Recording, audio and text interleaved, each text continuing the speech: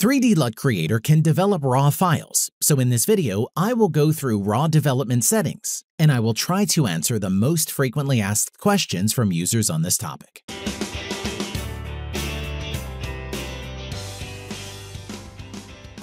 The most common question is why the developed photos in 3D LUT Creator differ from Lightroom or Capture One. And here you can replace them with other editors' names, depending on what you are using now. The answer to this question is obvious to those who have used more than one RAW editor. Each software manufacturer develops its own algorithms, so the same photo in RAW format will differ in different editors. This is what a camera JPEG looks like from a Fujifilm X-T2 camera. This is how a RAW file looks when opened in Capture One. And this is how it looks in Lightroom. Please note, not only color, exposure, and contrast change here, but also noise level, sharpness, and even lens distortion. Therefore, it is not surprising that the RAW file developed in 3D LUT Creator will also be different. 3D LUT Creator uses open-source library called LibRaw to develop RAW files. Development settings are located on LibRaw tab in the program settings. But before moving on to developing RAW files in 3D LUT Creator and analyzing the settings, let's take a look at how the process of obtaining an image from the camera's sensor works. After passing through the lens, light hits the sensor. There is a color filter in front of the sensor. The picture shows Bayer filter, which is the most commonly used. The filter is divided into colors where each pixel of the sensor has its own color, red, green, or blue. The camera sensor under the microscope will look like a colored mosaic. In this form, we get raw data. A color image in RGB color space consists of 3 channels: red, green, and blue. But in the case of a sensor, these channels will only be partially filled. To get the channels completely filled, you need to calculate the colors of the adjacent empty cells. This process is called demosaicing. After demosaicing, we get a flat gray image. Color and contrast will need to be restored. To get the correct color from a RAW file, you need to apply color matrix. Next, you need to bring back the contrast. The RAW file contains much wider dynamic range than the monitor can display, so the image looks flat. We add the contrast using a curve, so we get a developed image that can be processed further.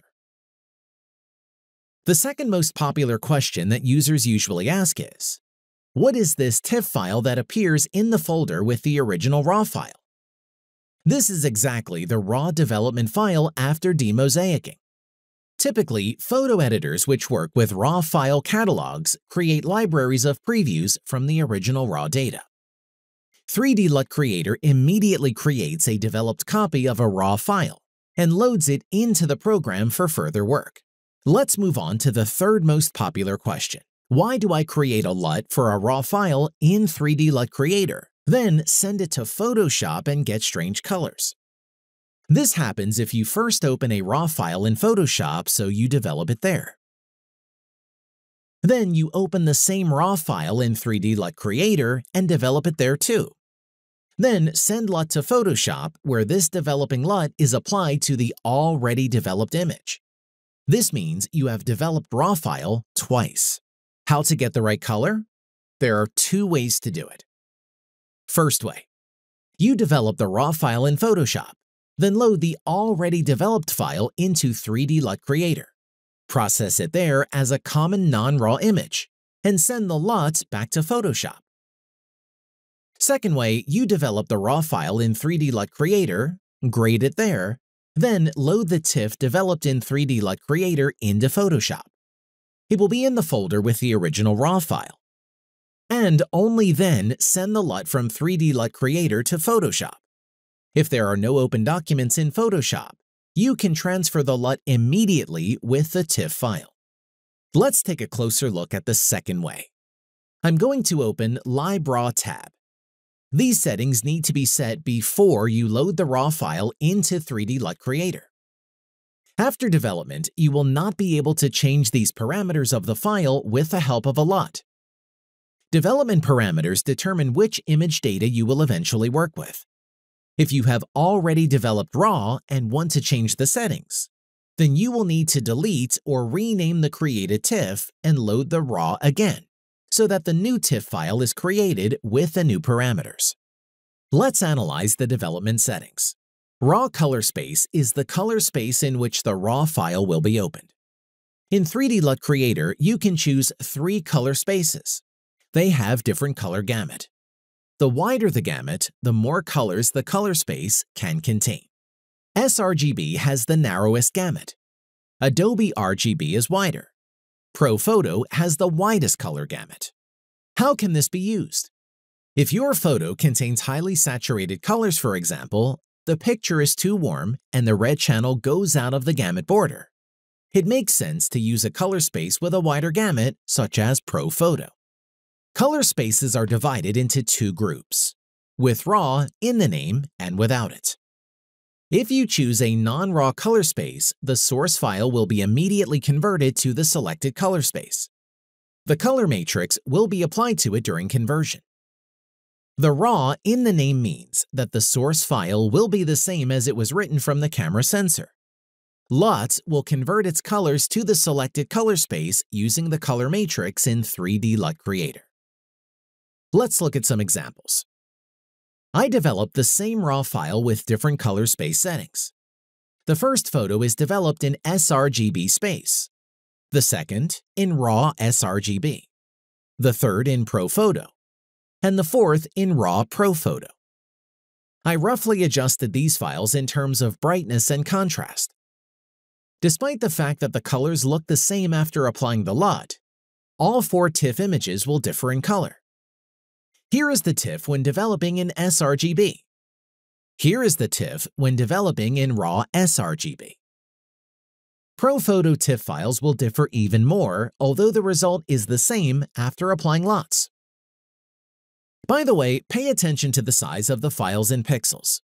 Both the camera JPEG and the developed RAW file from the X-T2 in Photoshop have a resolution of 6000 by 4000 pixels. Developed file in 3D LUT Creator has a size of 6032 by 4028 pixels. And if we consider that LibRaw does not use lens profiles, we get much more information on the photos developed in 3D LUT Creator compared to other editors. I will show this with an example. I have loaded a camera JPEG here. Notice how much information is added around the edges of the frame.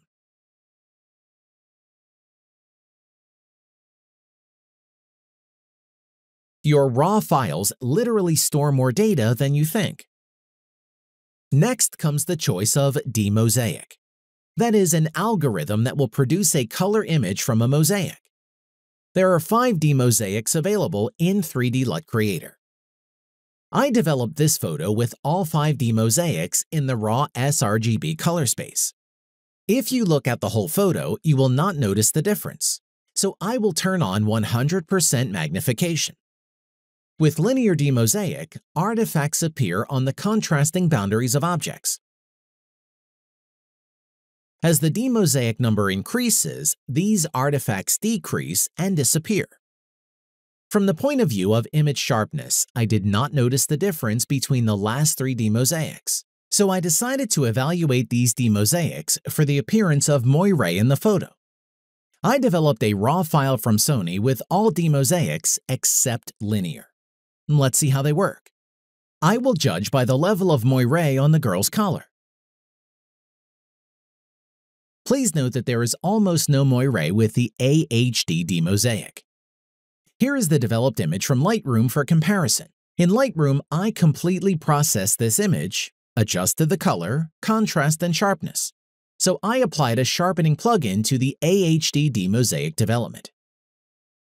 Here's what happened. In fact, I got even less moire than in Lightroom. You can look at the moire on the shorts. Here is the development of Lightroom. There is a small moire here. Here is the development in 3D LUT Creator with AHD demosaic. It noticeably looks better. Next comes the slider for selecting the number of demosaic passes. I did not notice any visible differences after I increased the number of passes. I personally usually leave this slider at the maximum all the time. Noise reduction also works almost imperceptibly. Therefore, I recommend disabling noise reduction in LibRaw settings and suppressing the noise in Photoshop. There are quite a few plugins for noise reduction. They do this much better.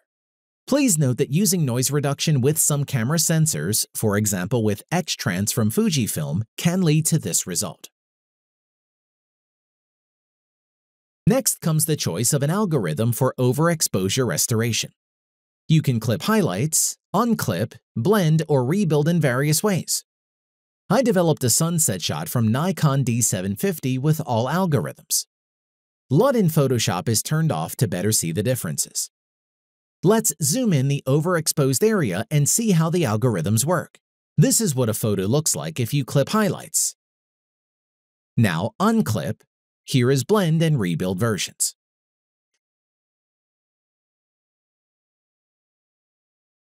The first clip algorithm seems to me more natural, so I usually use it. In any case, working even with such a source image, you get a much larger dynamic range than in JPEG. If the information in the highlights is very important to you, you can choose a different algorithm. If you tick off Load White Balance from raw files, white balance settings will not be loaded to 3D LUT Creator during development. I do not recommend doing it because it is easier to start with camera white balance and then adjust it manually if necessary. I also do not recommend unchecking the checkbox for loading color matrix from raw files. You can still set the white balance by yourself, but you will hardly be able to bring the colors back to normal manually using a channel mixer. What does the checkbox Load in UniWB mean? In UniWB, the signals of the image channels from camera sensor are displayed as they are. I have a file developed in UniWB. At first look, there are no differences here. But if I compare the original Tiff files after development in the normal mode and in UniWB, the source image will have a green tint, because in reality the signal from the green channel is stronger and the blue and red channels will be darker. In practice, the red and blue channels are always preamplified. This does not happen in UniWB. The image developed in UniWB mode is as close as possible to what is taken from the camera sensor. Next are the checkboxes for using line noise reduction and posterization. But in practice, I have not noticed any effect from their use. The last setting allows you to automatically reload the raw file after changing the LibRaw settings. So we figured out the settings for developing raw files in 3D LUT Creator. It was a difficult lesson. It took me a very long time to prepare. I hope you liked it. If something is not clear, you can ask a question in the comments. In the next video on developing raw files, I'll take a closer look at the practical side of this process. Bye everyone!